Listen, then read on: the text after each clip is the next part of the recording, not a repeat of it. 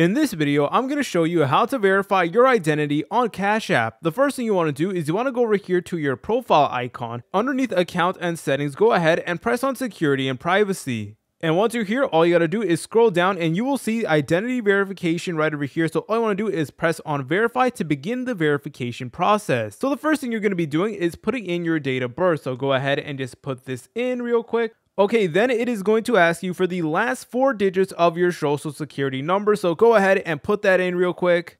Okay, once you're done with that, it should say that the information has been verified, and all you want to do is go ahead and press on done. The next thing you need to do is provide a photo of any identification you have. So go ahead and press on photo ID. Okay, so go ahead and just press on continue. And over here, it'll provide you with a list of all the different IDs that you could utilize. So go ahead and pick whichever one is most convenient for you. And now the next thing you want to do is take a clear picture of your photo ID. Make sure that you have good lighting and that everything is visible.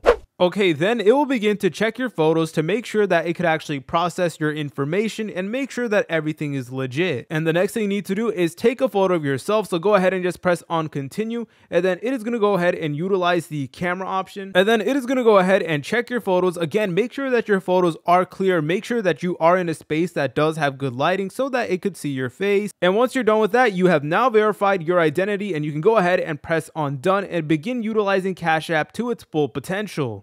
If you guys found this video helpful, make sure to leave a like and subscribe. I will see you in the next tutorial.